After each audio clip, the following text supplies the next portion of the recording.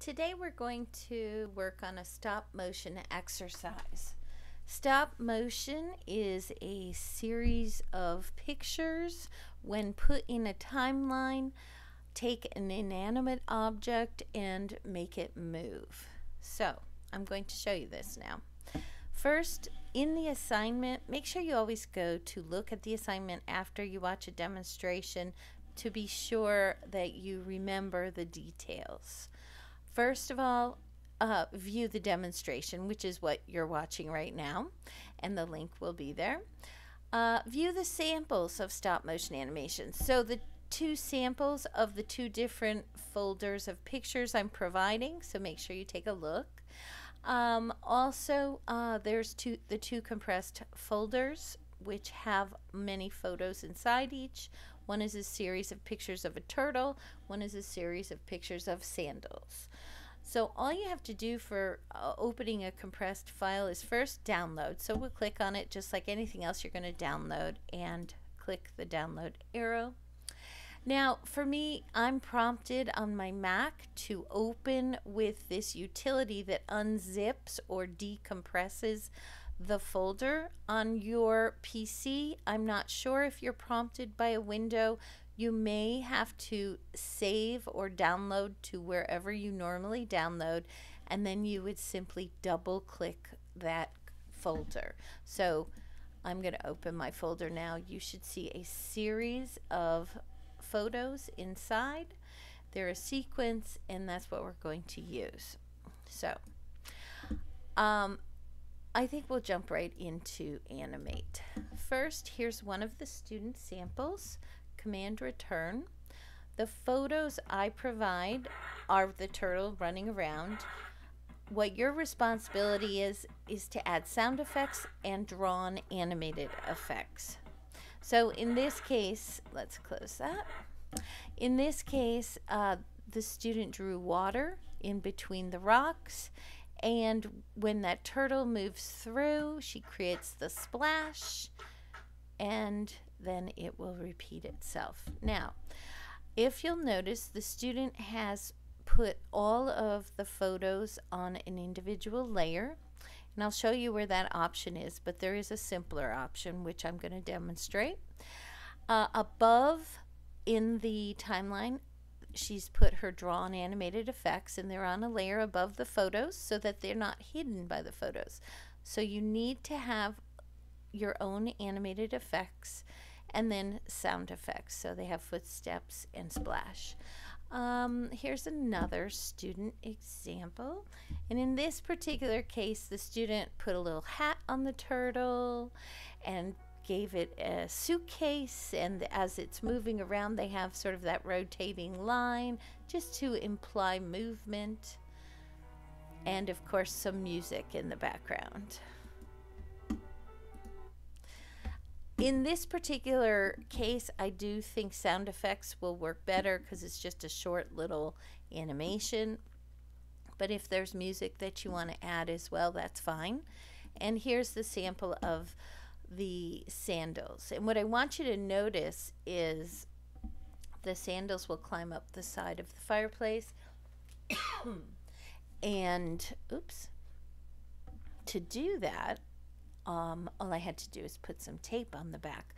So when it's time to do your own stop motion, think about different approaches you can use to get interesting effects. Also, what you're going to see, sorry about that, things are just moving around. Not just the sandal is animated. There's actually a fire in the fireplace, so the change of flame each time the position of the sandal moves, the photo is also capturing a stop motion of the flame. So let's watch.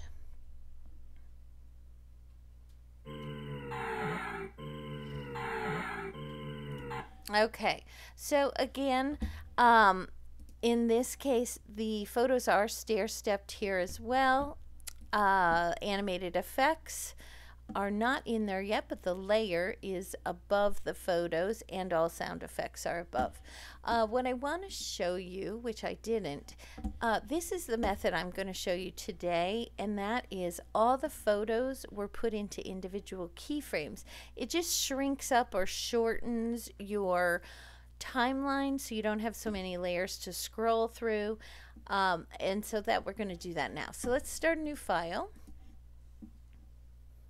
And we're going to work with 550 width by 400.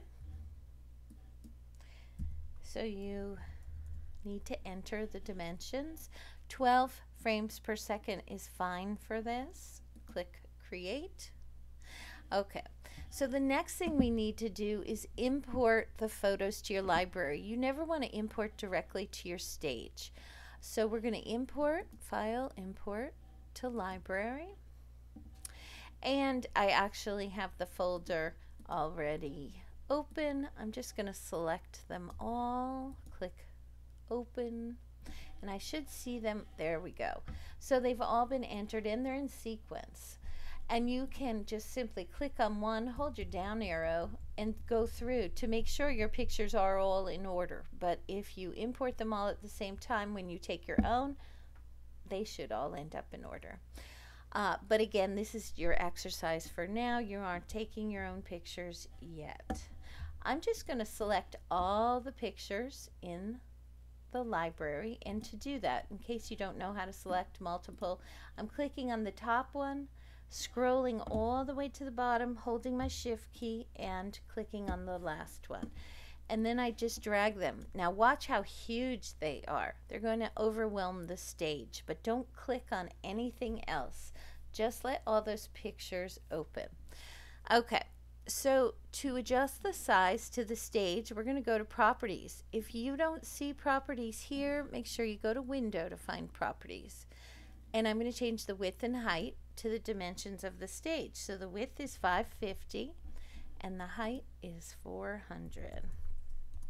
Okay, now still don't click on anything, don't try to drag it, because we want to make sure we keep all of the pictures aligned together.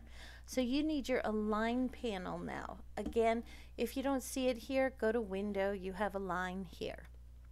Most panels can be found somewhere under window. So we want to make sure we are aligning to the stage. You want all the pictures to align to the stage, and we just want to center horizontally and vertically. Okay, so now the pictures are ready to work with, but if you notice, we have one layer, one keyframe. Right click on your pictures, and this is where the two different approaches are. You could distribute to layers and you'd get that stair-stepping effect like I showed you in 2 samples, or distribute to keyframes, and it's going to put each photo on its own individual keyframe in the sequence that it was taken. Just takes up less space. There we go. The only thing you have to look at is the first keyframe. It doesn't seem to place, so you just right click and remove that frame, and now you have your whole sequence of photos entered. Command return, and it moves. So that's a great little effect for stop motion, that fire. Okay, so make sure you're labeling your layers. So I would label this layer photos, and you will need at least one layer above it with animated effects that you create. Oh, it's giving me this funny message. Okay, and you will need at least one, if not 2 or 3 layers of sounds or sound effects. Okay, auto recovery, finish please. Okay, this is the basic process for the exercise. You're importing your photos, distributing them to keyframes, adding your own personal animated effects, adding your sound effects, and submitting. If you find that you can't finish in one session, make sure though at the end of each class you submit your in-progress work file, because the participation in the work is what is being counted for your attendance. If you have questions, email them to me.